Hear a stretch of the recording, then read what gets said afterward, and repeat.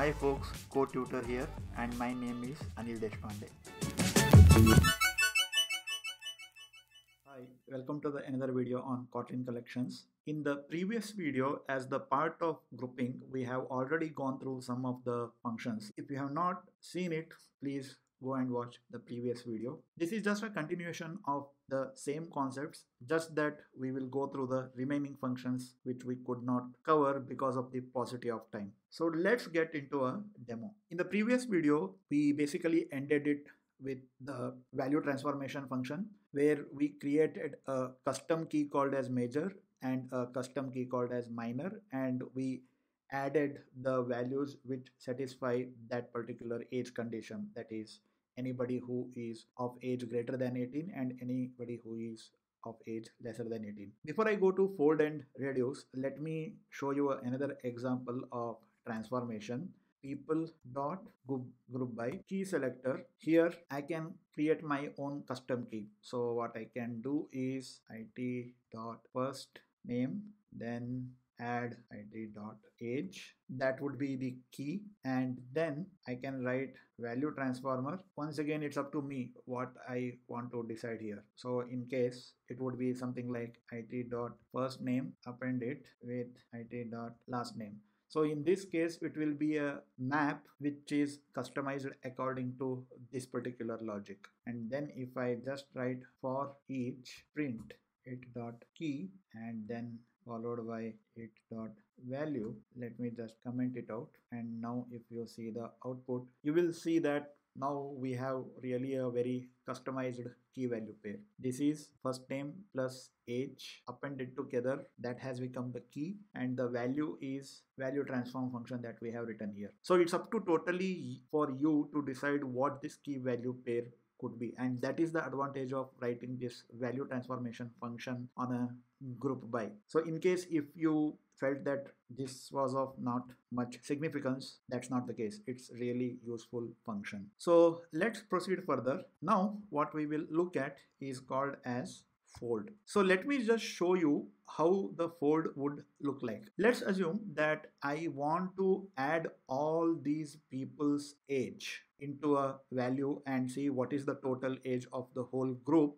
Then what I can do is I can write a fold function. Now how do I do that? So people dot fold, and when you fold you have to write a initial value for the accumulator. Accumulator is the variable which will hold the value.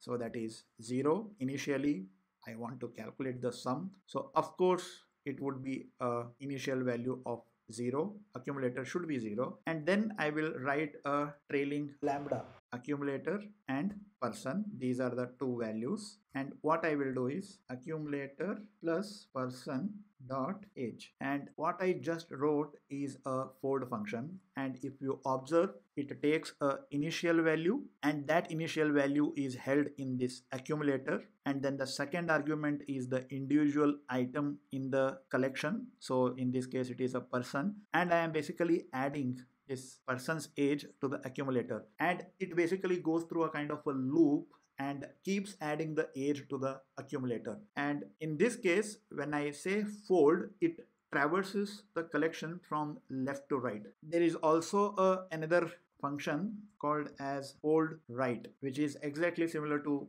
the same. In this case I am just doing a sum, so whether you sum from left to right or right to left shouldn't really matter. Now what I will do is I will print this total sum of people's age. This is going to give me the total age of all the people. I can do with another mechanism also. So let me create list of numbers, list of integers, and let me add some number here, and println list of numbers dot fold. Initial value is 0, and then I want to write a trailing lambda, and what I can write is accumulator I, and it would be accumulator plus I. And if I just print this sum of all numbers, that will be the sum of all numbers. You can write whatever that you want. Instead of this, if you want to say multiply and keep multiplying it, you can do the same. It is up to you what function that you want to do here. So this would be a product of all the numbers. But of course, in this case, initial value cannot be 0. It has to be 1, because if you start with 0, everything will be 0. So you can see that it's going into negative because the number is going to be very huge. So I can just reduce the numbers that are there in the list, and if I run this, you will see that a much reasonable value. Now what you can do with fold, you can also do with reduce. So let me show you that. Print sum by reduce function. How this will look, just observe list of numbers dot reduce accumulator I, and then I plus accumulator. And if I run this, you are getting the same result. Now you will feel that what is the difference between this fold function and reduce function.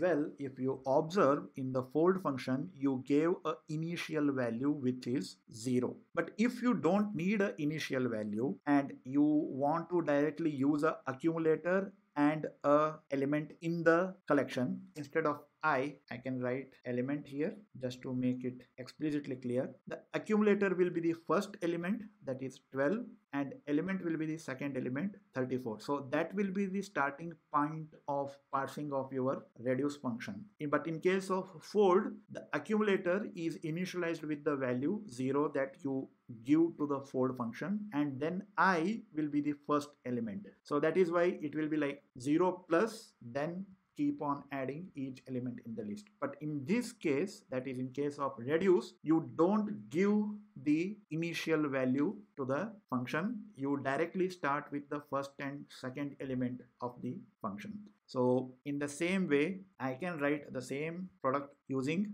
reduce. So what I will do is reduce and accumulator plus I, and here it will be the product, and I don't have to provide 1 like I provided it here in case of fold. Now if I run this, you should get the same product. So that is the way you work with fold and reduce. And once again, you have a reduce right, just like you have a fold right. There is no left, because by default it is always from left to right. The parsing is always from left to right. But if you don't want to do that, then of course you can do the reduce right or fold right. The last one more thing that I want to talk about is some of the commonly used aggregate functions. They are like min, max, sum, average, and count. So how would I do that? So let me just print over here sum of all numbers. Instead of writing all these reduce or say fold functions, all I could have written was list of numbers dot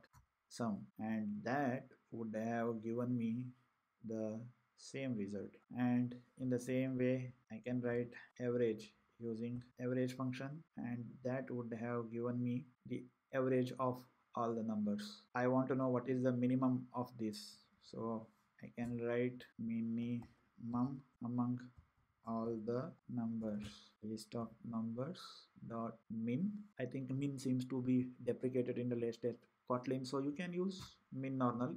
I mean, what it does is, if there are no min numbers, then it will return me a null. Of course I have a min number in this case, so you will get some number. So in this case it is 2. And in the same way, you can write maximum, that is max or null, that is going to give me the maximum element in the whole collection, that is 97 in this case. And then finally I want to probably print total number of elements, that is list of numbers dot count. That will give me the size of the collection. Of course you can write directly size, that is also going to give you pretty similar, but size is different. What we are talking about here is an aggregate function called as count. So these are some of the very commonly used functions, aggregate functions with collections. So that's it for now. In the next video, we will move on to the next topic. That brings us to the end of this particular video. Don't forget to like, comment, share the video, and subscribe to the channel. Take care. Bye.